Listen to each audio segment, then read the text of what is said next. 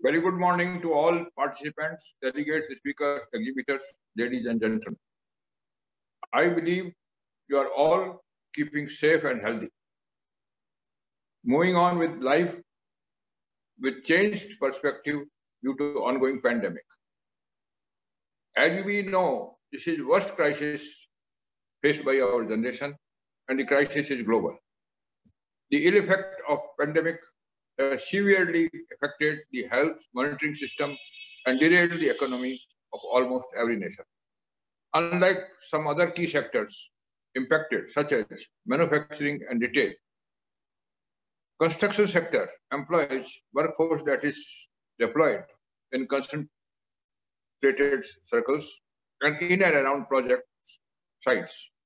With relatively low level of automation, there is high degree of dependency on physical presence of both skilled and unskilled workers. Speed and scale of recovery will be critical to overall economy. India's goal of becoming $5 trillion economy rests on completion of critical infrastructures under National Infrastructure Development Plan.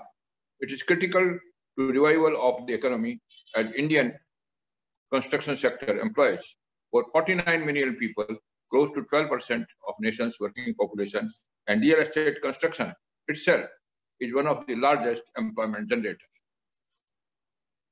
and has multiplier effect on around 250 allied industries. COVID-19 impact across the economy is sudden and widespread.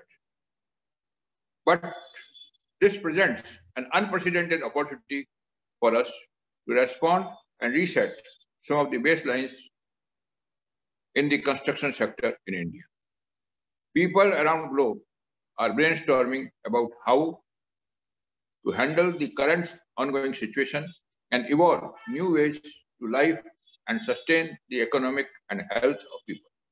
In this context, in India, CIDC has been deliberating on issues related to COVID-19 and decided to organize a multifaceted conference and exhibition. The role of construction industry is paramount in Indian economy, and therefore, the broad objective of the conference exhibition has been named as revival of construction industry post-COVID-19.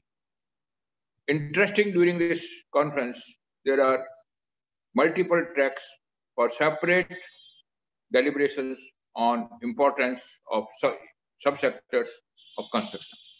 One amongst these is the skilling initiative in India. In order to call out topics for discussion, a national level steering committee has been constituted, and same is chaired by me along with 18 eminent experts and construction industry and the skilling sectors. Based on deliberations during the steering committee, following issues have been picked up as topics for deliberation during conference, and relevant experts have been identified for each of these topics. Now you are going to witness some of the finest experts deliberating on these topics. 1. How the skilling and training could be imparted online, and how much of the total content can be covered online, and how the remaining portion will be covered with maintaining COVID guidelines and social distancing and others. The contents and online delivery would be very different, and that would need to be modified. The framework needs to be evolved. There are trades, there are trades where online conduct of skill training is not practical, and how do we impart training in such cases? Number 4, top cost implications would require to be looked into carefully. Number 5, the required online tools to be made available to every trainer, every learner and trainers, and would be a challenge, specifically in rural hinterland. Government policy level modifications, 6 Government policy level modification would be required to be showcased in all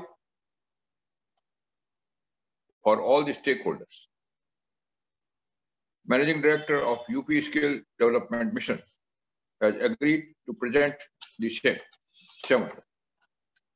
Due to pandemic, lot of new technology is bound to be practiced and new skills, the skill requirement would emerge. The same needs to be mapped and course to be developed. 8.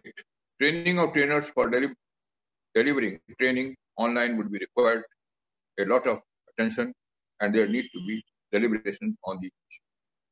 In 21st century, developing and developed countries are investing quite a lot on developing new techniques and tools. We also have to develop our techniques and tools to suit our economy. And we have to do quite a bit of R&D and spend quite a lot of money. 10. Other than techniques and tools, attitude of people and teamwork is very important. We have to pay attention to this aspect as well. The 11. And lastly, the central government and state governments and other enterprises are spending a lot of money with enthusiasm on skilling and training. How much of this is giving us results and how much? What is the quantum of results? That needs to be assessed, and new strategies may have to be evolved. Ladies and gentlemen, we hope that this conference will be very useful. You will all participate enthusiastically, and we hope to come out with some conclusions for benefit of nation. Thank you. Thank you.